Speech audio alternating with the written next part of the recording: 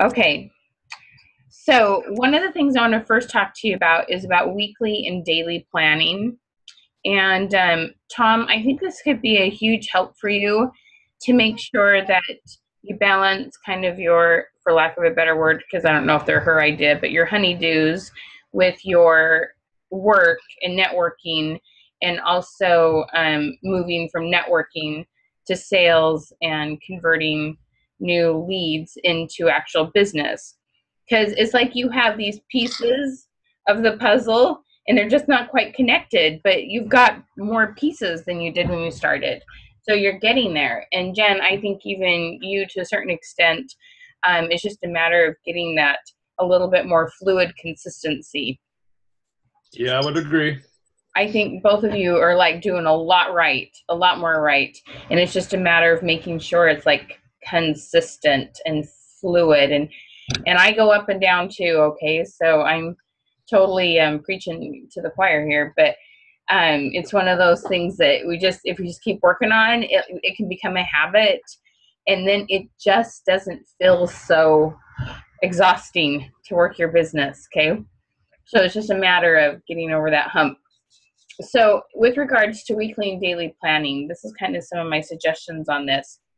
I heard a gal talk about weekly planning and how important it was that you sit down before your week and plan out your week. And one of the things I'd really like you to do is make sure that you have a list of things that need to be accomplished and certain goals for the week. So you know how many, you want to start with how much money you want to make. What do you want to do with that money? How much do you want to make? Based on that, that means you need to have this many new customers or this many parties. If it's a group event, how many people need to be there at that event? Which means how many phone calls do you need to make to previous customers? And if you need to meet new customers, how many networking events do you need to be and how many phone calls do you need to make? Okay.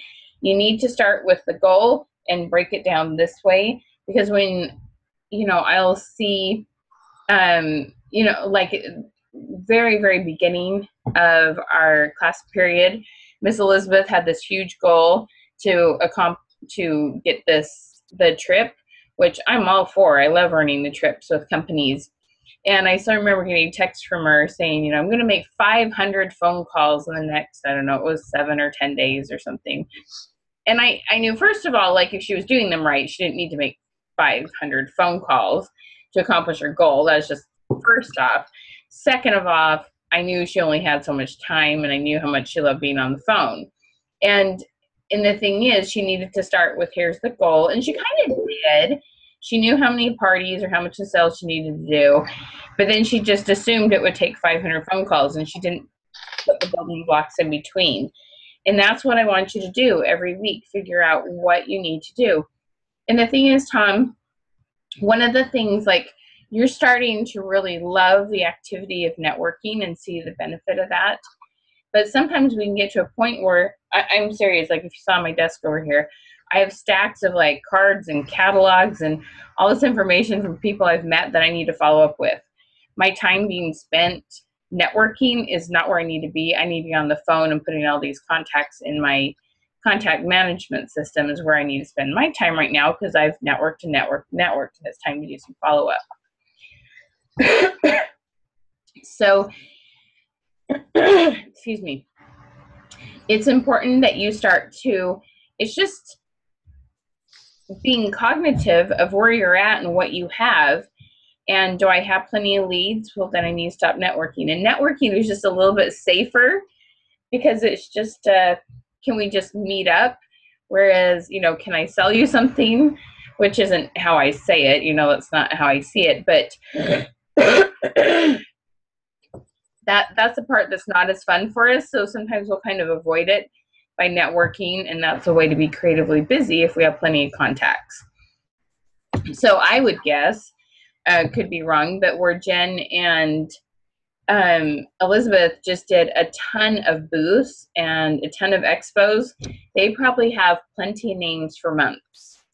And from those, if they do their parties right, they should book from those parties and book from those parties. In theory, they don't need to be doing any new networking for a while, would be my guess. based on what I believe they did at their expos. Okay. So that's where you decide, am I doing things that are income producing? Networking is not income producing. Okay. You can be meeting with new people and, quite frankly, asking for referrals. Networking, meaning building your list of new perspectives at the same time, and not networking ever again if you really want to get good at it and smart at it. Okay. I believe it is good to network to a certain extent, but I believe it's more important to be on the phone and taking care of the leads that you do have. And when you take care of them well, you can also get referrals from them. So that's something that you want to look at when you're putting in your week, but you've got to define your goals to really do that well. Okay, Tom? So I want you to start deciding exactly how much sales you need. And if you have leads, do I really need to network this week? So making those decisions so that you can get to the I'm making money. I mean, it feels so good when you get to the point where you have plenty of names and you're like your day is spent making phone calls, booking appointments, doing sales, upselling, follow up, reorders, all those things, and you're actually making money instead of you doing activities that you hope will eventually make money. Right. That kind of hump, okay? And it feels amazing to get over that hump. And you're this close, Tom. You're this close, okay? We just need to, those questions are great. You just got to connect what they need with your product and turn that over and just be confident about it and just say it. And I know there's like this, you're confident about questions getting to know you, and then you're like, oh, I'm going to talk about my coffee, and then that means I'm asking them to do something for me that involves my goal. And it's not totally conscious, but it's like, I'm not allowed to accomplish my goals. I bet I am, but I'm not. And you're fighting that. And I see you're fighting through that, and you're going to get over the hump. You just got to keep doing it. Just keep going, Tom. Okay? It's getting there. Oh, yeah. All right. So with weekly planning, one of the things I suggest, I like to do it about a day and a half before my week starts. For me, my week starts on Monday, but I try really hard not to do a lot of work on Sunday. Like I don't make phone calls, sometimes an email or a Facebook message or something. And then, so really the day before my Monday is Saturday. So I need to do my planning on Friday. So if there's something I need for Monday, I have time to do it on Saturday. Okay. So, whether something needs to be purchased, an email needs to be sent, a phone call needs to be made, I'm prepping for that. On daily planning, so with the weekly planning, if you're someone who's a variety person, if you remember those questions, if you're a variety person, the great thing is you can have a list of what you need to do every week. And based on that list, if you're a variety person, you can put it in different days of the week. You don't have to do it at the same time every week. If you're a consistency person, I would recommend you try to do it at the same time every week, just because that's what makes you feel better. Tom, I'm going to guess you're a consistency person, which makes this whole one day I'm doing honeydews, another day I'm networking, and this whole like limbo thing, and I'm self-employed, and when do I do what? I'm going to guess that kind of messes you up mentally just a little bit. I'm kind of a mix. Okay. I still see you. I think you like variety in the fact with construction. I'm sure you weren't technically doing the same thing every day. You were in different parts of the project. It wasn't like every day you're hammering a nail in this one thing. You had this. No. It's. I like the variety, but then there's the consistency parts that need to be there also. Mm-hmm. Right. People showing up on time and consistent work. And so, one of the things I'd suggest, Tom, is maybe you and your wife agree to you having business hours. Like, these are your business hours no matter what. And then when a honeydew or firewood or something comes up, you have specific hours for those. And, if you need to have so many daylight hours and so many evening hours, depending on the project and depending on your work, like maybe you set a schedule every week and maybe try it for 4 weeks. Just try it to see if it works for you. and that these are your work hours, which means, you know, Tuesdays at 2, you're on the phone, and Wednesday evenings, you're on the phone. And your wife just knows she, you know, that's your work time, just like if you were at your construction job, you wouldn't be coming home. Right. And then these are the times, you know, oh, yes, I love to do projects around the house. I love to help you with things. These are the hours for that. And that way they're both getting done. So that might work for you mentally better than what you're doing now. So it's just an idea. Okay. That's a good one. It's a good one. Okay.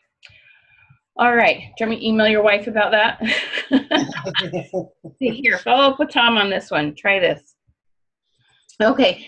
Daily planning is much the same way in the fact that I need to do it like, if I do it the night before, first of all, I don't think as well at night as I do in the morning, okay? So I'm likely to forget something or feel overwhelmed or blow it off or, okay, versus if I do it in the morning. But I don't, doing it the day of, like, oh crap, I didn't email so-and-so, I didn't call so-and-so, shoot, I need to run to the store. So I need to do it the morning before the morning, the 24 hours ahead. That's what works for me mentally, okay? Tuesday, I'm planning for Wednesday. Okay. Okay. So the other thing I would highly recommend, which I know has been up and down with all of you, but with your phone calling, I really would schedule out a 1-2 hour phone calling session and hold to that like you're holding to any appointment. You would not blow off another human being if you had a face-to-face appointment. That 2-hour phone calling session, like, tell your spouse, tell your kids, get everybody on board. This is, you know, this is mommy working, honey, this is my working time. This is how I make money. Do you understand? Being on the phone is how you make money, period. And it has to be scheduled in there fast. I mean, like, you would never cancel somebody's party unless you were dying, you know, like some major illness, but otherwise you wouldn't cancel just because there was a show on and it just was more fun than being on the phone, okay, which I'm guilty of, been there, done that, okay? But it feels so good when you get disciplined and you make that choice. And when the kids know the timer goes off and that 2 hours up, that you're back to being mommy mode, like, you can train them. They'll get it, they'll get used to it. And I've even heard, this doesn't count for you, Tom, but unless you have a box for your wife, but I've heard some people even have a box of toys or activities that are mommy's 2-hour phone calling box. And so this is the stuff that kids, you get to play with. This is your special time, or maybe it's a movie, or maybe it's a certain channel on TV or something where this is the only time you get to do this because you're being so good and cooperative while I'm on the phone, because this is what makes me money and I'm not putting you in daycare. So this is the happy medium. This is how we're making it work. Okay. So that's something that that's kind of some ideas. But when you get used to making that 2-hour phone calling session and you make money at it, you make sales, repeat sales, and Tom, you know, I would love to see you get to the point where somebody who loves the coffee, you start turning them into a business builder and they start making that transition because they're in love with the coffee and those kind of things. That's what that 2-hour phone calling session is about turning leads and turning current customers into repeat customers. It's all about making profit during those 2 hours. Okay. You can do some hostess coaching. But it's about booking interviews, it's about selling, it's about repeat business. And you get off the phone and I'd have like a tally. This is how many recruit interviews I have. This is how much I did in sales. This is how many bookings I have. And it would be such a high. Okay, so keep track of it so you can see what amazing work you did in 2 hours. But I'm serious, if you will do this consistently, you'll be surprised how little time you have to spend on the phone if you'll do that block of time. And when you do that block of time, at the end, you will have had some yeses. Okay, if you get on for 30 minutes, it's really easy to not get any yeses and go, I'm not going to do that again. 2 hours, you will get some yeses. And you'll get off and you'll be okay with getting on again because it ended as a good experience. Okay, so really consider putting that hard fast in your schedule and see how things change. Okay, there's an order to who you're going to be contacting. So there's a sheet here that you have in your workbook, and it says current clients, potential clients with commitment to call, and referrals. And I would even dare put like, referrals would be people that have no idea you're going to call them, unless the person that you met said that, call them and said, by the way, you're calling, and they're expecting your phone call. So current clients, that would be people that have committed to booking parties. That would be clients to see how their product turned out, calling and thanking them for having their party. How did it all work out? If you know there's someone that needed to upsell, or you're supposed to contact them because, the stoneware was on sale, and that's the month you're supposed to call and tell them, oh, by the way, it's September, it's on sale, were you wanting something? All those kind of things. Those are current clients. And I would also put in there recruits. So recruits that you need to follow up with. Any current client, any current recruit, they are your first phone calls. They trump new potential business, because it's easier to keep business than it is to get new business. So you want to take care of your current clients better than anyone else. Okay. The next group is those that you've made a commitment to giving a call to and talking to. So whether you've met someone at a booth or expo, or somebody's committed to booking a party and hasn't got it on the calendar, or something like that, or you met them at a party and they're like, well, I need to go home and think about that, see what's in my kitchen. Okay, let me call and follow up with you and see what you'd like to get. Anyone that you've made a commitment to call, and then you have referrals.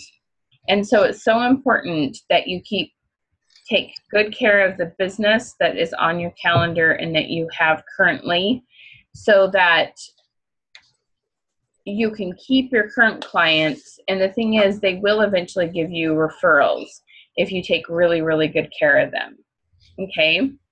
So it's interesting because you have two different types of customers, and both of you have kind of the opposite. So Jen, you have more of someone that you upsell to. You do have a few consumables. You have your seasonings. And is there anything else? Do you have sauces? Is there anything else you would have that would be considered consumable? Oh, you're muted, honey.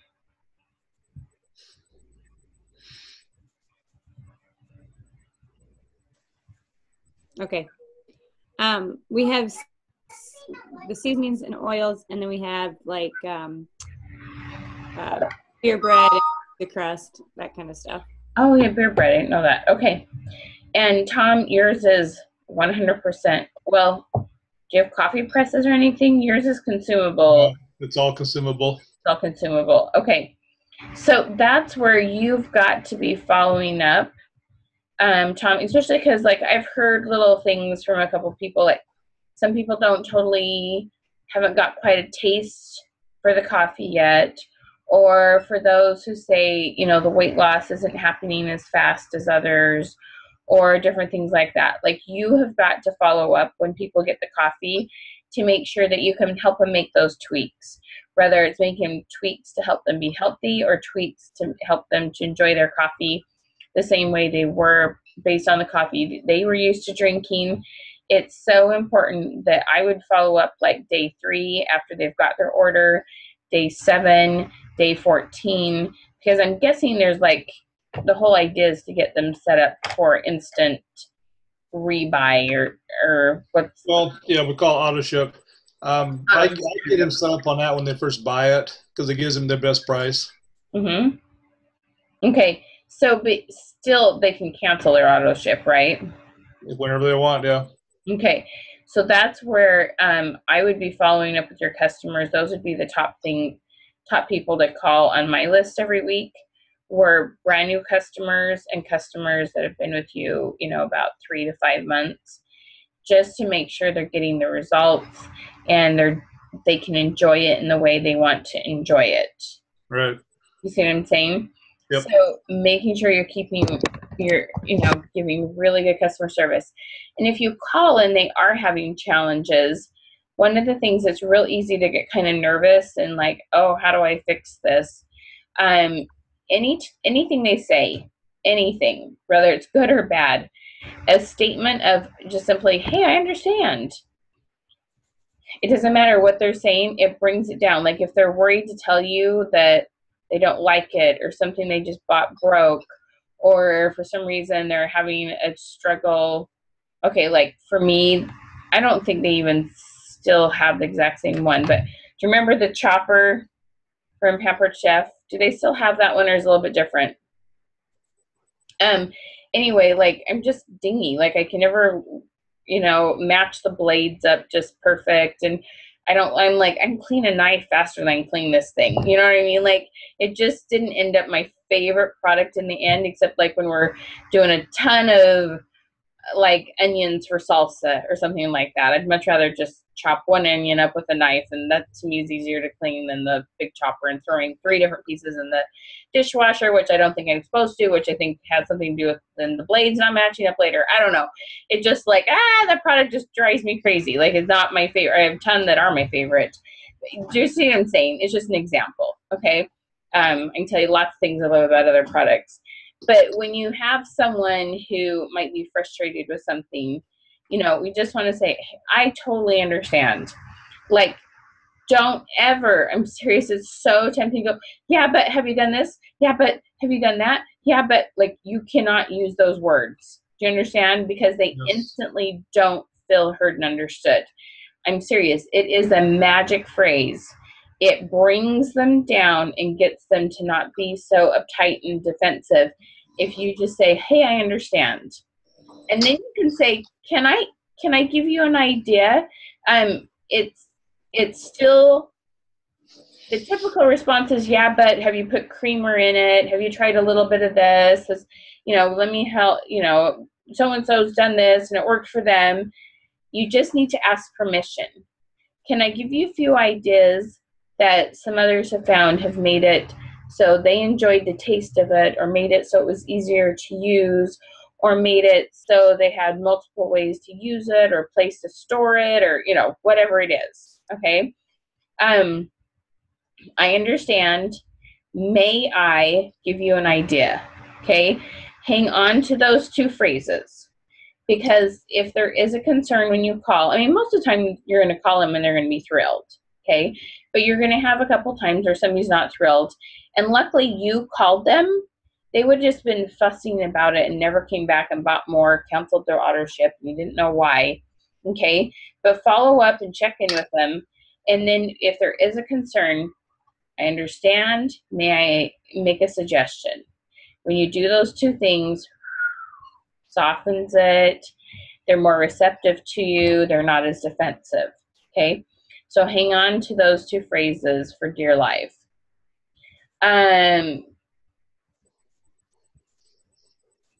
Okay, let me tell you a little bit about how to handle your calendar. For both of you, I've put this down here mostly with regards to hostesses, but I wouldn't just do it with hostesses. I'd also have this type of calendar when you're at like a networking event and you're trying to book an opportunity to sit down and chat with somebody. So you've got, one of the things I highly suggest is people just have a very simple paper calendar just for their business. And it doesn't really keep track of your business for you. It's more of a way to just symbolistic show people when you're available. So you can get that calendar out, and what you're going to do is you're going to go to your main calendar. You'll cross off the days you have available, and then you highlight the days in whatever your favorite color is, the ones that you have available. And that way you can just quickly go, just scan over and, hey, you said you have Tuesdays off? Let me see. I have Tuesday the 10th. How would that work for you? And it just makes it, you don't have to put what it is on the X day. Oh, I have a dentist appointment.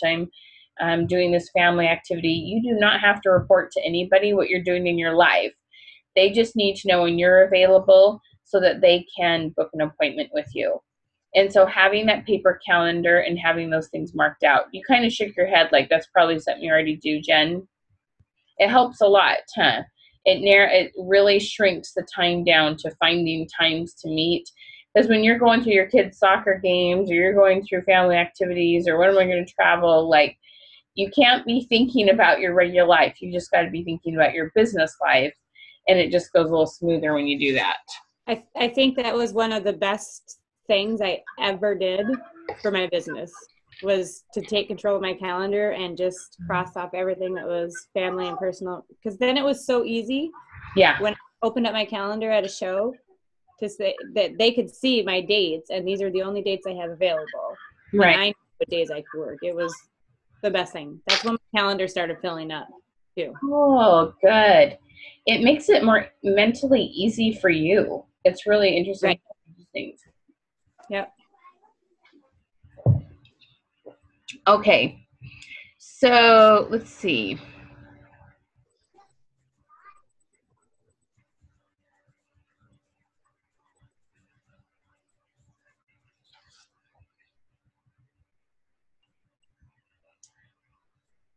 All right. So if you go to the back of this page, one of the things I have on here is scheduling out when you're going to do things. Okay. And keeping track of what you actually have happen when you're on the phone. So you have date and time, and that's really important to put down, because as you keep track of how many dials you made, how many people answered, and then you want to put the percentage, because if you're under 50%, then you're going to know that day and time is not the best time to continue using. When you can keep track of your sales, your bookings, your recruit interviews, and what kind of hostess coaching you did, then it really gives you a solid idea of what you got accomplished while you're on the phone. And it motivates you to get back on the phone again because you can see how productive you were. Okay, so there's a nice thing for you to use. Okay, anybody that you need to follow up with, okay, whether it is a recruit lead, a hostess, a new client, someone that you meet in the store, all of those, one of the things you need to make sure you do is that you're following up within 24 to 48 hours. That will make a huge difference on your turnaround and your closing rate. You've got to get them while they're still pretty excited. Okay.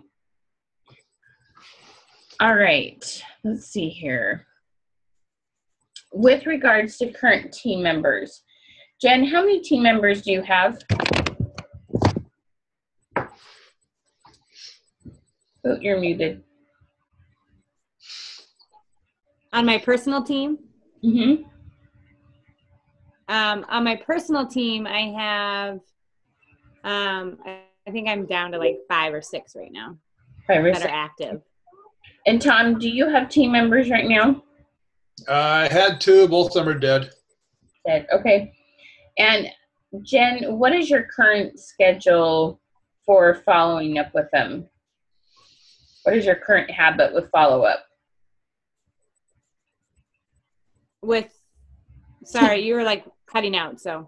Oh, I'm sorry. What's that? What is your current habits with following up and training team members? Not very well. No, it's not just when I sign somebody, do you call them so often? Do you have team meetings? Like, what kind of things are you doing currently to support your team? Not a judgment. No, it's something I need to work on. So when I first sign them, I follow up within 24 hours and stay in contact once a week. We do have a monthly team meeting. And then I do try to check in with those that are working their business. I try to check in mid-month. Okay. All right. So, and then we have a team Facebook page. Okay. So we're constantly posting on that as well. Okay. So I know that you've tried, this is slightly off topic, but I know that you guys have tried that, you know, can I help you get comfortable with this? You know, on a scale of 1 to 10, you know, giving them a challenge on a scale of 1 to 10. When would you like to do it? You know, can you follow up with me? Have you done that on a one-on-one basis or just in a group setting? I've done it with a couple of mine on a one-on-one. Okay. And how has that worked? Well, for one gal, it seems to have helped a lot, but she's kind of a roller coaster. She goes up and down, so Right. she's not very consistent. So one of the things that you can do to help her be consistent is to be 100% consistent with your follow-up with her. And that's hard because you're trying to make so many of your own habits. It's not easy. I'm not going to say it like, just do, Right. like it's simple or something, because it's not. But if you can get Right. really consistent with following up with your people, they will make their habits faster. And that's the thing. I really want to kind of change the culture. Okay. People are like, oh, but I can't hold their hand on everything and walk through with everything. And I'm like, I'm not talking about making their hostess calls for them. I'm talking about committing them to when they're going to make their hostess calls. And then you're going to follow up and make sure they did it. It's way different. Do you know what I mean? There's like such this attitude of, well, how many times do I do things for them before they finally figure out they can do it on their own? It honestly, 99% of the time is not a lack of knowledge. It's a lack of consistency and habit. And people technically know that, but they try to fix it with education. And, well, here, go watch this training or listen to this call or read this book, or here, I'll tell you how to do it. Instead of, by the way, you don't have good habits, so let's change your habits. Okay. Does that make sense, Tom? It does. Okay. And it's something that for yourself and for those that you're working with, even people who aren't drinking coffee, let's say they get out of the habit of taking their coffee with them and so they stop in at Starbucks, or they drink the coffee in their office or something like that. You can find gentle ways to commit them to different things and such that their habits change. And when we totally realize that this isn't a character flaw for yourself or for them, that it's totally doable to make those changes, and you just see it as, oh, you just haven't made this habit yet. Let's help you find the tools to do that. You are going to be so surprised what can happen. Okay? So use those tools to do that with that follow-up. How comfortable are you on well, here's your challenge, comfortable, 1 to 10. I had a gal the other day, I asked, how comfortable would you do this, 1 to 10? And she said like a 5 or 6. And I'm like, oh, well, she's not going to do that. So we talked a little bit more about the assignment and why, and went back in her history and when have you done this, and it made you feel, okay, now on a scale of 1 to 10, how comfortable? Oh, like an 8. I had a lot more hope that she was going to do it. If you do not ask them on a scale of 1 to 10 how comfortable they are with it, you're going to get frustrated going, they said they would, but they didn't. It really is a great measuring tool for figuring out what the odds of them doing the assignment is. Okay? So that helps a huge amount. Okay, let me see. So one of the things I'd highly recommend is just that you're scheduling in your calendar when you're going to do follow-up. Okay? And you can also do follow-up with emails. You can do follow-up on the Facebook page. Just whatever you do everything you can to make it consistent. Okay? That they can expect this email on this day, or this information on the Facebook page this day, or whatever it is. Just do everything you can to make it consistent. Okay? So this is the last class of this series. Tell me what questions or thoughts you have, either what you've learned, what was the best thing that you learned, or tell me, do you have a specific question, one thing that you would like to, that we've learned that you're like, okay, how do I get this a little more set in stone? So either way, what would you like to chat about? We have about 15 more minutes. Well, I think for myself, it's just been a good kick in the seat. and to realize that there is, and it is okay. What I was fighting before, because since we started this process, there have been some things that we've set goals on that I had no idea how it was going to happen. Firewood was the biggest one. I had no idea how that was going to ever happen. Well, it did. It's pretty cool, huh? So it's just, like, what were the odds that we would run into our friends who live a quarter mile away in another town, end up having dinner with them that night and talk about firewood. Wow. You know, he's the one that brought the topic up. I didn't. That's cool. And he had given his wood away 2 years ago. And the guy never came and did what he said he was going to do. Wow. So, yeah, do what you say you're going to do because, you know, now I got more possibilities from him of getting wood some other time. Awesome. I know you will do what you say. Yeah. We used to work together years ago. I mean, years ago. Wow. Probably 25, 30 years ago, we used to work together. Huh. That's super cool. It's crazy. Well, I hope you keep feeding on that law of attraction, that new aha that you have. Oh, I am. Business is right there. And that's one of the big things I'm using with when I meet people on Facebook is that I was talking to a gal last night down in Australia. I asked her about her goals, you know, because she was kind of complaining about her business, how it's not working for her and stuff. And I said, well, are you doing this? And she goes, well, I used to. And I said, well, why did you stop? Are you writing them out? So I'm doing some of the same things that you're telling me about. It's just by talking to other people. It's like, okay, wait a minute now. You're not doing it yourself, so back up and do it yourself. Send them my way. I want a client in Australia, Tom. That's awesome. You're gonna like your hours. That's okay. I keep saying I want a bunch of East Coast people so that I can get up and work at 6 a.m. before my kids get up. Except my son was at swim. I took him to swim at 5 a.m. this morning. But, so, yeah, no. So have you written that down? No, I need to, don't I? Yes. On a whole group of East Coasters. All right, so cool. Well, Tom, I'm very, very excited for you. Are you at all interested in the upcoming business, the team building challenge? I am, but I'm going to have to hold off. Okay. All right, no problem. So, Jen, what have you taken away from this, or what questions do you have? Well, Tom, by the way, I'm very proud of you. While you're following up on our goals, you're going to be a great team leader. Keep going. You're going to get some of those team members. Oh, yeah. Thank you. You bet.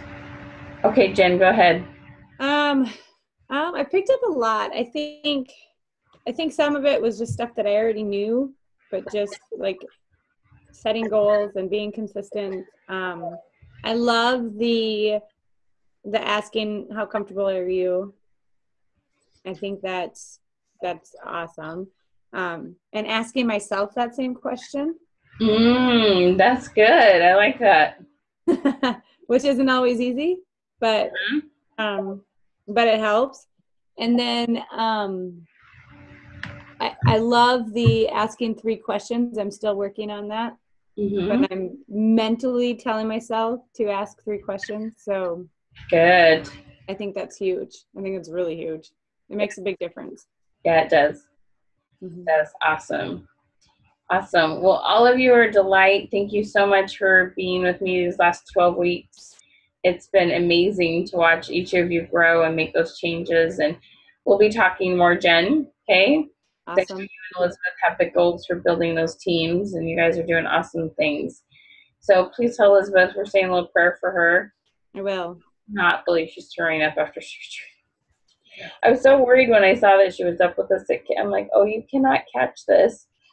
Oh, shoot. Bad. Yeah. But it's hard to say no to yourself when your kids are hurting. Well, yeah. Even though you know being a mom, it's hard to say no to anything. Yeah. Oh, goodness. So I gave her a good little scolding that night. Oh, bless her heart. I know. She said she'd let her mom sleep, and I'm like, no, that's why your mom's there. But I'm like, okay, that's the choice you made. There's no point in going backwards. Yeah. So, oh, bless her heart. Okay, well, I'll be saying a prayer for her. So, okay. Thank you so much for joining me. You guys are awesome. Hope you have a fabulous, fabulous day. Tom, keep in touch. I'll be still doing free classes. I need to get those posted for what's coming up, and we'll be doing some good things, okay? I'll connect with you later. There's something that I've been learning about that may be of interest to you. I don't know. Okay. Do you have any digital business programs that you do that you sell? Yeah, my whole goal is I'll record it and able to buy it and do it on their own by February 1st. Okay, I will be in touch with you then, because I've got involved in another business program that is huge, and believe it or not, it's